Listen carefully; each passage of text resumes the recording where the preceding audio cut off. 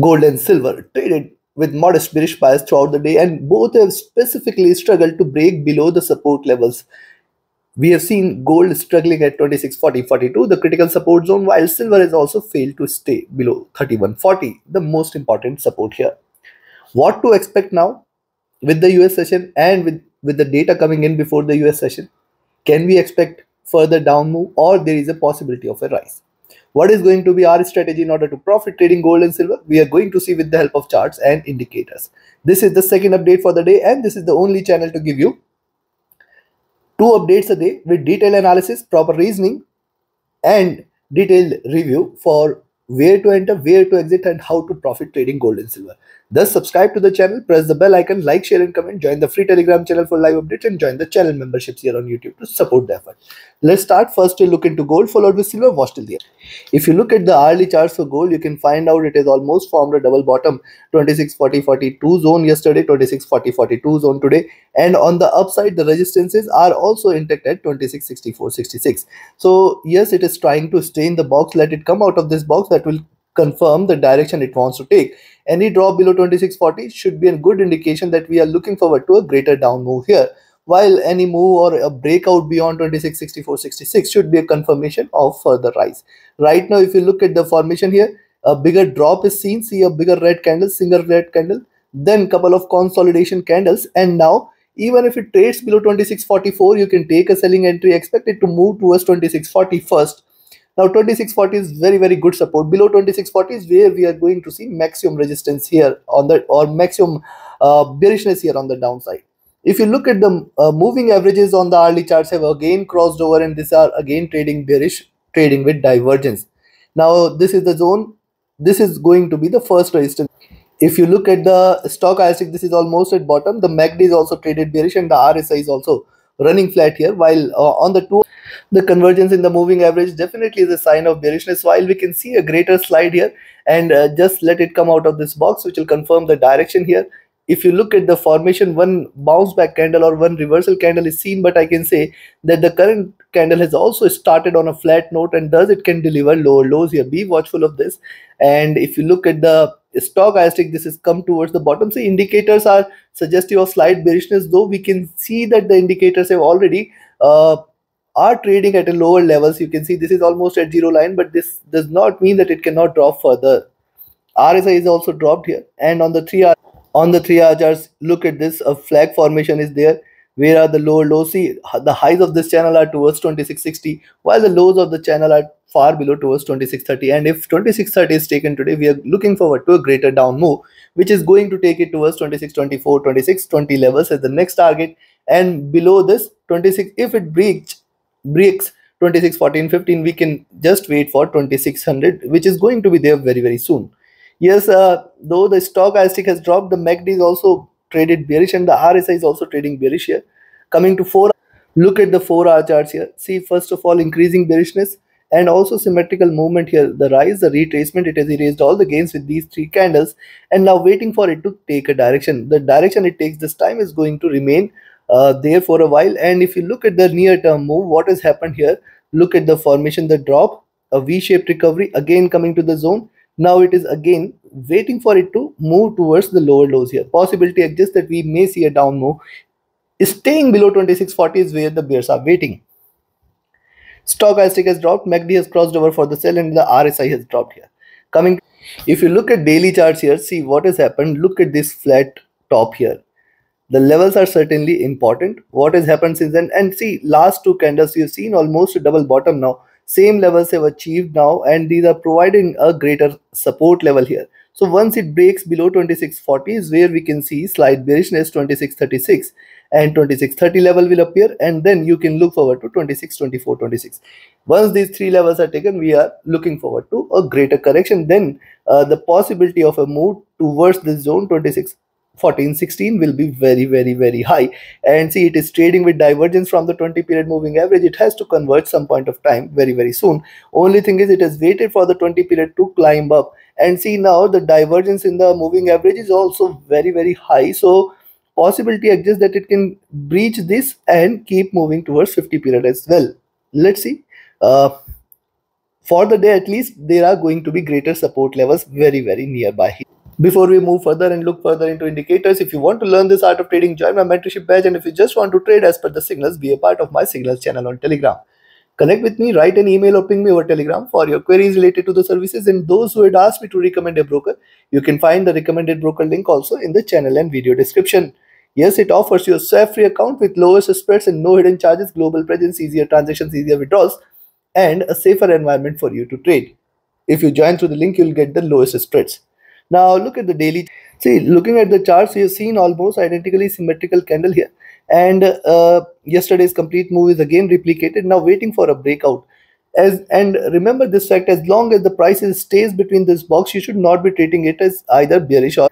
Now considering the charts, you can buy here at 26.50-52 zone, but this is very riskier. As long as 26.55-56 first resistance, see the next resistance zone is also very nearby towards 26.58-60.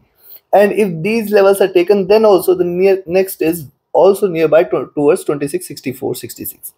So it has to break. Rather, let me include this zone 26.56 to 26.60, a very good resistance zone. Then 26.64-66, the second resistance zone.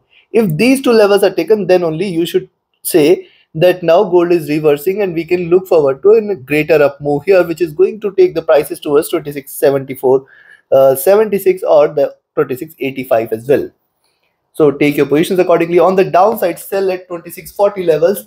Below 26.40, we can look forward to 26.35, 36, 26.30, 32, 26.24, 25. And if these three levels are taken, stay short for 26.16, 18. Below 26.16, 18 is where we are looking forward to a greater down move towards 26.0205 levels. Trade accordingly. Let's have a look at, see, silver on the hourly charts. You can find out a great bearish move is seen, then retracement, then again a bearish move, and now it is seen taking support here, and higher lows are also seen getting delivered. Very important. If you see now silver trading below 31.40 and breaking 31.30, this is going to be the prime support zone. If it trades below this, you can say that the bears are back and we can look forward to a greater down move. Now this zone is going to remain very important. So yes, you can sell here at 31.40 levels, and you see the higher price below 31.40, you can take a selling entry, but it has to be with caution, as there are support levels 31.30, 31.15 and 31.3 support levels. Any drop below 31 should lead to a stronger bearish momentum on the downside. Stochastic rising here. MACD has crossed over, trading with divergence, trading bearish. RSI comfortable. Not showing much signs here on RSI part.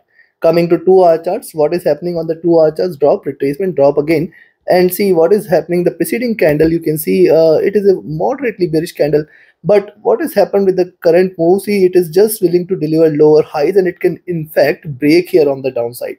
It can reverse and break here on the downside, which means you have to wait for it to either break below 31.40 or it has to stay above 31.80. If these two levels are taken, either on the upside or downside, you can just stay either bullish or bearish. Breaking beyond 31.80, we can initiate a buying position, expecting it to move towards 32 or 32, 20 or 30 levels as well. See the move here, rise, retracement, rise, retracement. Where are the lows here? Just connect this.